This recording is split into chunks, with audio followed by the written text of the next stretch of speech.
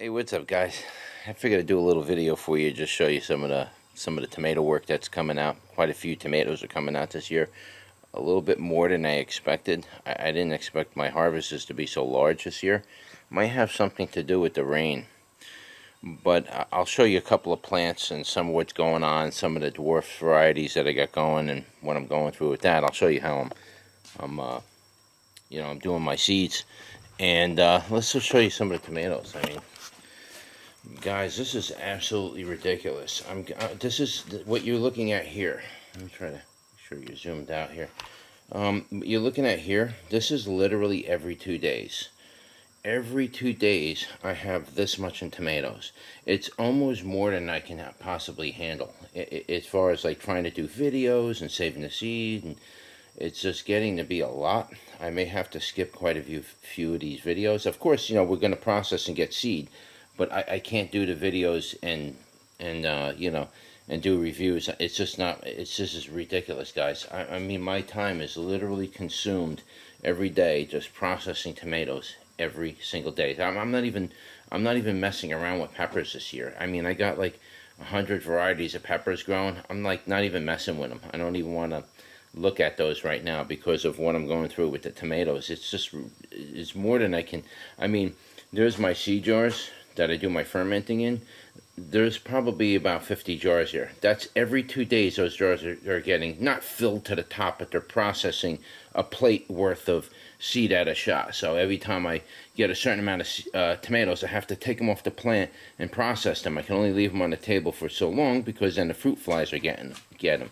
So I have to process this really, really quickly. And the main reason why I have to start pulling these tomatoes off the plants and not just leave them on the plants is because of the rain. And the rain's coming. You can see what it's doing. It's splitting all my tomatoes. These are prize tomatoes here, guys. You know, these are my absolute prize varieties of tomatoes. And the rain is just absolutely devastating me this year. It's just between the rain bringing down the blight and just, you know, splitting tomatoes. I mean, it's splitting. My tomatoes are splitting in half all over the place, and as soon as they split, the fruit flies come in, and it's basically, if you're not fast enough, you can't even get the seed out of them. So if I can see them split, then I try to get them and get the seed out of them right away. If not, what am I going to do? You know.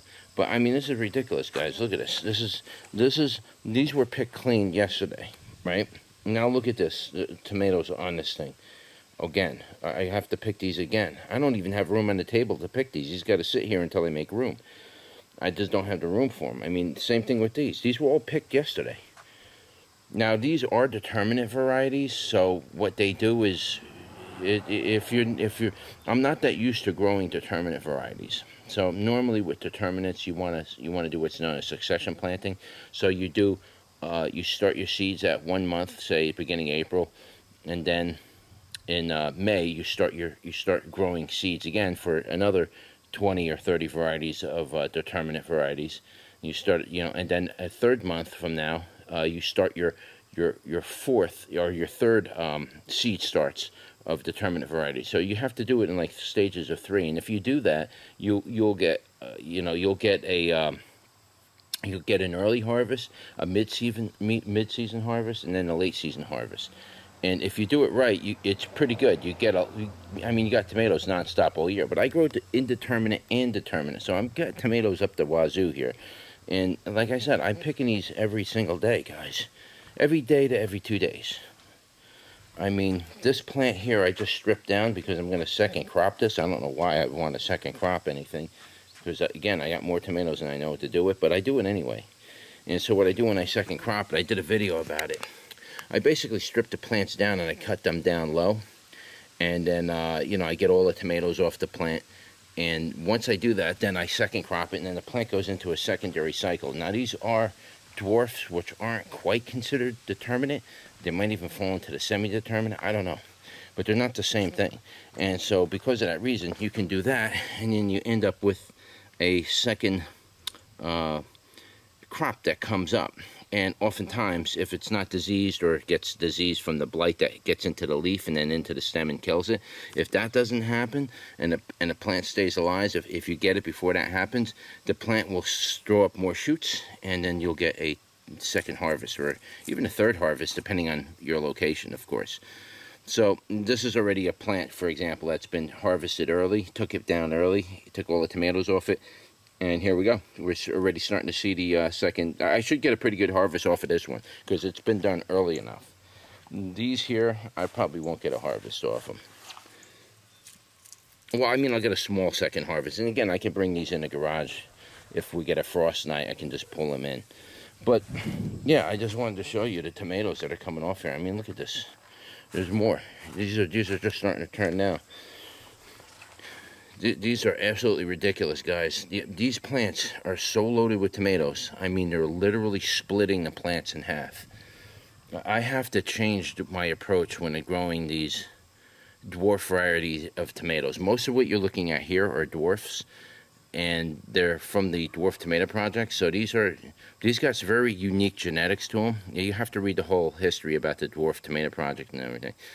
But these plants their genetics on these plants are very unusual to me. They just don't. They're extremely vibrant varieties that I'm not really used to. I mean, they're generally blight and disease resistant. I mean, the growth on these things is absolutely unlike anything I'm used to. I'm used to growing indeterminates, and because of that reason, I'm just not used to this level of production for such a tiny little plant. I mean, it's just unbelievable how much these plants put out. And anybody who's getting into tomatoes, like you're going to start growing your own gardening and your own tomatoes, this is something I would definitely recommend you start off with. Start with these regular dwarf varieties, especially from the Dwarf Tomato Project, because of the genetics they use to create these varieties. And they're pretty incredibly unbelievable. I'm going to be honest with you. I'm pretty impressed with them. But just wanted to show you what's going on with them. So they're basically determinants, and what happens with determinants is once they set their fruit, like this one fell over and knocked all the tomatoes off my plant. I don't know what knocked it over, but this plant was so loaded with tomatoes it may have just fell over. I don't know. It was just absolutely ridiculously loaded with tomatoes, and it fell over. But this is generally with these dwarf varieties or determinate varieties, you're going to see what happens is once a plant gets to a certain stage and it sets all its fruit, even before the fruit ripens, the plants begin to start to yellow off and they're dying. It looks like it's fall for it right now. It's not. We're still in summer. It's like not even the end of July here, and my plants look like this. This is ridiculous, right? Well, no, that's just the way these plants go. That's why you got a succession plant with these. This is what they do. All my regular indeterminates in the back don't look anything like this. This is what determinate and or dwarf varieties do. And so when they get to the stage, even before the fruit is fully ripened, they start dying back. There's a very fine line between, there's just a fine line between trying to second crop this and it dying completely. You need to get to this before the plant starts to die completely. Like you can see the tops on here still look healthy and vibrant. They're still putting out tomatoes. Well, they're putting out flowers. They're not going to develop into tomatoes. You're better off taking it down. The only thing that I'm kind of waiting on is for some of these fruits to start to turn. Once they start to turn on the plant, that's when I decide to take it down. And basically what I do is I just take it down. I bring it down to here and I'm just like, cut it down. You see all these lower shoots that are coming up? You want to get to those before this plant starts to get like almost fully beyond the point of no return. You need to get to that before that point. If you do that, these will begin to develop, they'll turn into stems, and then you'll get a second harvest from it. But you need to do that by at least the first week of August. If you're not done by the first week of August, don't waste your time, because you need at least 2 to 3 months. It's just like starting it from seed almost, except it's coming off of an established root system, so it develops even quicker and set fruit even faster, and the fruits will develop quite quickly. So you can see, the leaves start coming off and everything. But yeah, I just wanted to share my a little tomato ordeal here. Here's a painted lady, and this plant's not a determinate variety, but I'm kind of under the suspicion that it is a determinate variety just by the nature of what it did. I mean, this is basically dying out, just like a determinate variety. It's not because of disease. There's nothing wrong with the plant. It's just turning yellow and then fading away, just like a determinate variety. And so I'm wondering if it is a determinate variety, and they just, you know, on the original website where I got the seed from, they're just calling it an indeterminate, and it's actually not. It's just this is a determinate variety, in my opinion. It's growing like one. So what I need to do with this, in a case like this, I'm going to strip all these tomatoes off, and again, we're going to take it down to here, leave some of these little shoot stems that are coming up, leave them there, just take it down to there, take about a week or two, and then you should start to see new growth. If it doesn't happen, then it's more than likely it's going to die. You got to it too late. So you got to intervene at some point before everything is ready. You know what I'm saying? But yeah, tons and tons of tomatoes. Now this is not a determinate variety, and you can see that this plant is perfectly healthy. Yes, it did get a little blight. Some of the late blight was coming in, and it's trying to take this plant out. Man, these plants are really tough, boy. I'll tell you, they're really fighting the late blight. I've never seen plants fight late blight the way I see these plants fighting it. It started coming in because of the intense amount of rain. But man, these plants really put on a fight for that. Usually when you get late blight, your crops or your plants are dead within about a week. Done, gone, goodbye. All the leaves are off it, and then it starts getting into the stem, gets inside the vascular system of the stem, and then it just basically kills the plant from there. Once it becomes systemic inside the plant, it's game over. If you can get to it before it becomes systemic and you take it out of the blighted area, like in a container like this, and you pull it out, you might be able to save it and it'll come back. But these plants have been fighting like absolute crazy. I've never seen anything like this. A very strange tomato year for me. I'm not sure if anybody else is having a similar experience with this type of tomato year, but it's not a pepper year, but it's definitely a tomato year. This year on tomatoes is ridiculous. And so yeah, this is the Woolly Blue Jay. I think this is a Tom Wagner creation. It's a totally awesome tomato. It's a woolly variety, and this is a late season variety that, even though the tomatoes you see on there are on there, they've been on there for over a month now, and they're just sitting there. They're getting larger, but slowly, and they're probably not going to be ready until maybe mid to late August, I would imagine. That's, to me, already a late season variety. This has been growing for a while, so, but it's still a great variety to grow. And yeah, I mean, this one's ready to, you can see that I already pruned it down. All right, I already took that halfway down, cut it down, and now that you've seen that I prune it, you see what it's doing. It's already putting up its second load of shoots. I may do a tertiary pruning or a secondary pruning and take off these stems as they start to die back, just to make sure that it hits a point. That stem, as the stem dies, it has to hit a point where it creates a knot on the inside, and it doesn't allow that dying to continue. If it keeps continuing, you got to keep taking it off until it stops dying. You have to keep doing that, because whatever's killing it, it could be maybe a little blight got in there. You got to get to it and circumvent it. But yeah, we already have plants coming up, right? So we got some stuff, but look at all the tomatoes, guys. This is absolutely ridiculous this year. And I mean, as far as the outdoor garden compared to what I've been doing, you know, in the back over there, I'd say that's pretty good. The outdoor garden in the back, it's doing pretty good. I'm not going to say it's, but it's nothing compared to this, guys. I mean, you're talking, I've got nothing but honking tomatoes. When I say honking, I mean, look at this. I mean, look at these tomatoes. These are all absolutely half-pound and 1-pound tomatoes all over the place. I've never seen so many large tomatoes come off plants like this. I'm not used to that in my area, because you can see all the trees here. Trees, then you got houses, and you got more trees. And because of this reason, I lose about 4 to 6 hours of solid sunrise to sunset light, direct sunlight. And because of that reason, I can't grow massively large tomatoes because of that reason. You need that 12-hour solid, full sunrise to sunset light. If you're not getting that, you're not going to get those world record breaking tomatoes. You're just not. You need to have full sun. And the humidity's got to be right. And the soil's got to be right, and the temperature at night's got to be right. There's a whole cacophony of stuff to really get large tomatoes. But for little plants like this, the amount of tomatoes they put out is absolutely ridiculous, guys. I mean, here's the Fuzzy Wuzzy.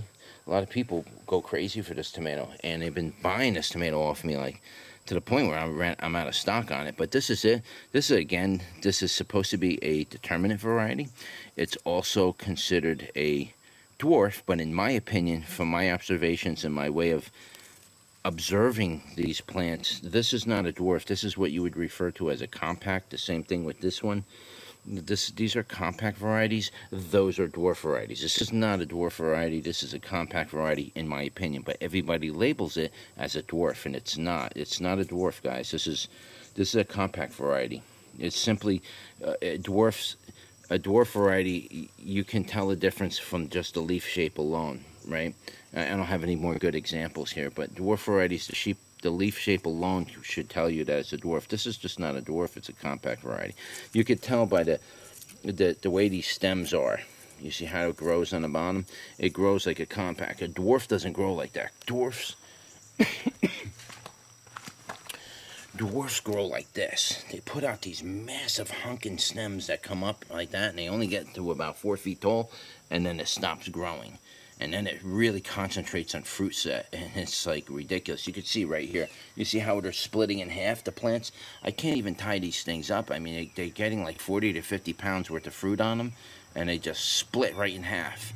So these plastic poles were good in the beginning, and you know, they were working really well until we started getting to the fruit set. And now you're looking at all these tomatoes in here. I mean, these, like I said, there's probably about 20 to 30 pounds in tomatoes on these plants. And they just break everything that I put in there to try to hold the tomatoes up. I used to use sticks on the sides of my pails and then let the plants grow up that and fill up with tomatoes. The problem with that is it got too top heavy, so every time there was a little fart in the air, the whole thing would fall down and my tomatoes would be all over the sidewalk and driveway. So I stopped doing that. I went with this hoop technique over here that I created for this, and it works well all the way up until you get about 40 or 50 pounds in tomatoes on it. Something else has to be modified to this. It still works. It's still strong. However, it needs to be modified. I may have to put a secondary hoop going the other way to support it up and down. So it may have to be a double hoop, which is probably what I'm going to end up doing. Here's the Cherokee Tiger Large. This is an absolutely gorgeous tomato, guys. Look at that.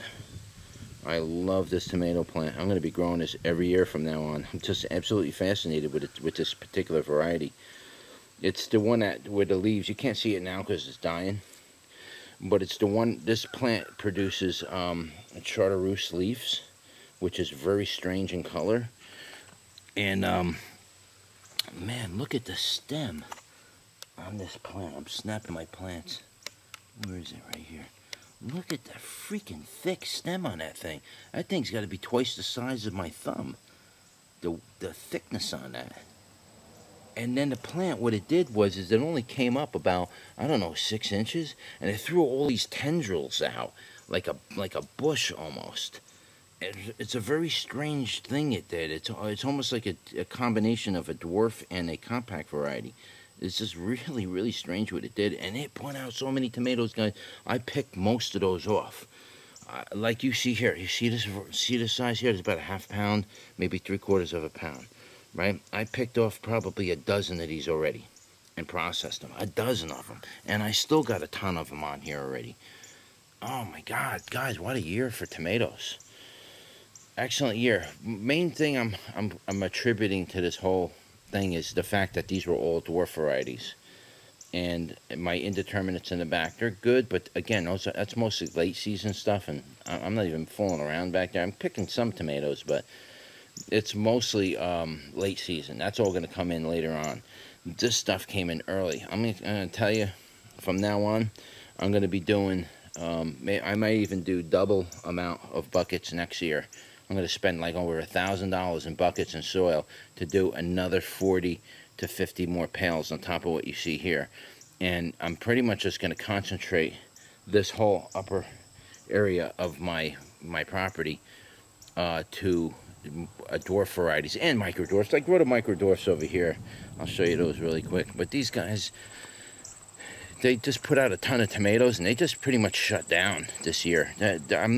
I'm not doing that good with second cropping these. Some of them are starting to second crop pretty good, but they're not doing it this year. Last year I was really successful with it.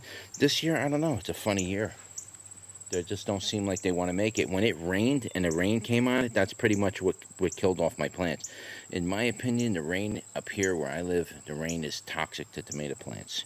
That's just my opinion, but if you could keep these out of the rain and you could prevent rain from hitting them, these plants will, you know, produce triple the amount of tomatoes. You know, it's the rain is killing it. It's the rain that's poisonous, in my opinion. The rain is not good for tomato plants at all. You can see, like, this one died. This is a microdwarf, a birdie Schwan. I think one of my subscribers, one of my viewers on my videos pronounced that for me. It's actually a French name. It's not Juan like Spanish. It's actually Schwan. Birdie Schwan. Something like that. So, that one didn't make it. That one didn't make it. Here's another one I pruned. This one might still make it. It looks like it's starting to die back, but I may have to do it again. It does have a little life. There is a stem coming here, but I don't see any new shoots coming off of that one. This one's still pretty good. It still has some tomatoes on the top, but I think I may have to prune this one. You can see the other three died. This is bonsai, microdwarf. You can see the other plants pretty much shriveled up and died. They're done. This one's still alive, so I might be able to preserve at least one plant. Most of these all got to get trimmed down. I may have to pull all these tomatoes off early and really trim them down and get that growth now, or else I'm not going to get a secondary harvest out of these, which is what I usually depend on, being I don't have a lot of area to grow my plants in. So, and because of that reason, when I second crop, I don't have to have double the amount of growing capacity because of succession planting. I'm doing a little differently. And so oftentimes I'm pretty successful doing that, but sometimes as you can see, they just drop dead on you. Here's my pumpkin plant. Look at this, guys. I know I'm kind of ranting all about different stuff, but while I'm here, I might as well show it to you. See, this is my pumpkin. I got some big pumpkins coming in back here, man. There's some big ones back here. They're rolling down. There's like a hill thing here somewhere. You can't see it in there, but there's a big one. This is, I think this variety of pumpkin is called jack-o'-lantern pumpkin. And, man, this thing's huge, man. Look at this thing. Look at this. No vine borers so far this year. At least I don't think I have vine borers. So I'm really, really lucky. I've been growing pumpkins for the last 15 years. Every single year that I've been growing pumpkins, I've always had a problem with vine borers, right? And they always destroy your plants before they could fully get a good crop out of them. So far I'm doing really good this year. No vine borers. Usually when you got vine borers, all these leaves will be wilted down when the sun comes out. And when you see that, you got to start hunting the stem down all the way down until you can find the entryway where the vine borer came in. Then you could split that open with your knife and then pull that little maggot out of there and feed that to your chickens if you got them. I used to feed them to my chickens all the time. My chickens love those vine borers because they're like big fat grubs like that, right? But so far, they're not wilting in the sun, and the leaves are just really gorgeous. No powdery mildew yet, no downy mildew. So, fingers are crossed on that. But yeah, I got a number of pumpkins coming out of this thing. I'm not sure if you can see that. I can't see what's in the camera, but there's one there. We got a couple over here. This is all for one plant, guys. You believe this thing? This thing came all the way down, went all the way up my driveway like this. I finally had to pick the thing up because I was moving it over to the side, but now I picked it up and I'm wrapping, that's not a word, right? Wrapping it around this way, and then just let it kind of grow into the weeds, I guess. I don't know. It's mid-season, so I don't know how much bigger this plant's gonna get. And then over here, there's another sugar pumpkin growing, so I'm hoping to get some sugar pumpkins this year. Might do a video on how I make pumpkin pie with the sugar pumpkins. It's actually not really hard at all. It's pretty easy, but I like to use the sugar pumpkin because it's a little sweeter and you use less sugar, so you got the natural fructose of the pumpkin to really help you along. But yeah, you still got to add sugar to sugar pumpkins. It's not that sweet, guys. A lot of people think, oh, I got sugar pumpkins, I'm gonna make my pumpkin pie with just sugar pumpkins. I don't need sugar. No, you need sugar. You have to put sugar in it. It's not that sweet. A lot of my plants, I know I'm ranting again, but my pepper plants really took a beating this year, guys. I have a really serious problem with aphids this year. And what happened is the aphids throughout the years, I bring my plants indoors and I bring them out. Obviously, every year I get 2, 3, 4 year growth out of my plants. Unfortunately, what ended up happening was, this is a little weird, and I never knew this could happen, but apparently it did. The aphids that survived through the winter, because it would have aphids in the winter, I'd be spraying them, and nothing seems to be work, but I keep the population under control. This is indoors, right? And when I bring them outdoors, I put them outside and in a greenhouse, and they would kind of die off and then wither away. And you might see a little bit here, a little bit there, but they normally die. This year, it's not what happened. This year, the aphids are literally, they biologically went from an insect to a disease. And literally, they're as bad as a bacterial or viral disease. That's how bad they are. You spray them with water, they split and become 2. That's basically what's happening. And the aphid problem got so bad here that I literally cannot leave my plants under any kind. It has to be exposed to direct sunlight and let all the natural native critters that eat aphids get in there and start doing their thing.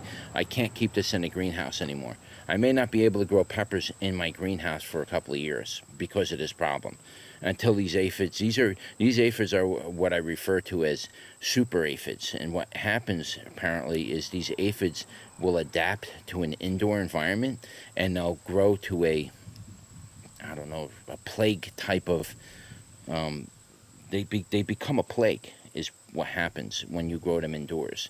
And so you have to break that cycle and kill them super aphids off by simply not bringing your plants indoors anymore, because there's no way to control them.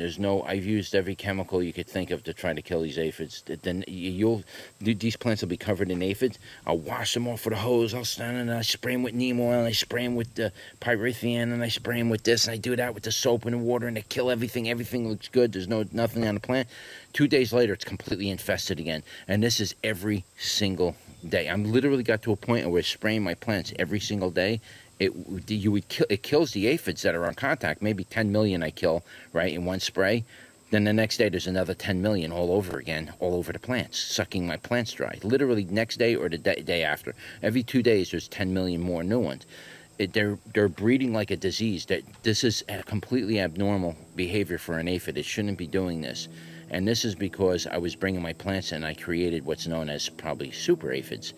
And once that happens, the only way to actually get rid of it or remediate the problem is to stop bringing my plants indoors. And that means I may have to stop growing peppers for 2 or 3 years because of this super aphid problem. And I don't know what else to do. There's no chemicals that kill it. The chemicals kill them, yes, but they come right back. There's no getting rid of them. There's no exterminating them. There's no remediation. I've done everything you could think of, and I pulled all my plants. You might be able to see it here. You see all my pepper plants? I pulled them all out of the greenhouse. I pulled everything out of the greenhouses. I'm not going to grow. Now, tomatoes I don't have a problem with. These aphids specifically attack pepper plants. So they're not attacking tomatoes. You see my tomato garden back there. See all the tomatoes? See the framework I built all for that? But the aphids aren't a problem to any other plant. They're only attacking my pepper plants. And so, I don't know what to do. All these pepper plants, these plants were all loaded with peppers and everything. I have to bring them out here, and now they're getting sun shock and scalding, because they were growing under my greenhouse, you know. And it's just the development, new flower development and new fruit development suddenly going through a shock phase. That means I'm going to lose 2 to 3 weeks of growth. By the time I'm done, I'm not going to get nothing. So my peppers this year, I got wasted out for the most part. And this is all as a result of having what's known as super aphids. Or at least that's how I'm coining it. It's the super aphids. Once these aphids evolve because of environmental conditions, you know, just not being controlled enough, eventually what happens is when you bring these aphids indoors, they're just going to evolve if you don't get that under control, no matter what it is, whether it's aphids, spider mites, I don't care what kind of insect it is, even fleas or anything like that. if you change their natural environment artificially, eventually they adapt it to the new environment, and their offspring, it records it, and eventually you're going to have a plague that's going to break out that you're not going to have any control of. And this can happen with any insect. So if you're having an insect problem, you need to deal with it, and you need to deal with it relatively pretty smartly. Like, I didn't really think that it was a problem like this. I just spray the aphids indoors, kill them, but by doing that, I created a new kind of aphid, and they're like a disease they're like a not a disease resistant. They're a treatment resistant variety of aphid now that you can't kill. The only thing that kills it is natural sunlight and regular predators outside. They don't seem to survive through that very well. So as long as you can bring your plants outdoors, and you can, you'll be fine. But as soon as you put them inside of a greenhouse or bring them indoors, you're going to have a problem. So if you're having problems with aphids indoors now, listen to what I'm telling you, and, you may want to deal with that. But, yeah, I don't want to rant about that anymore. I'm just kind of just showing you around some of the stuff that's going on. You can see all these tomato plants that are growing here. Look at that. Those are all volunteers that are coming up. These are probably more than likely Everglade tomatoes. They pop up all around my yard, everywhere. I mean, you could even see I even have over here. Where is it? There's somewhere right there.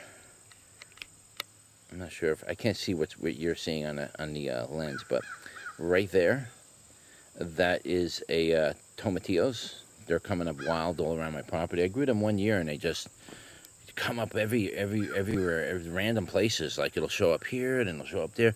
I also have that happen over here. I let this go fallow, this area. I don't mow it or nothing.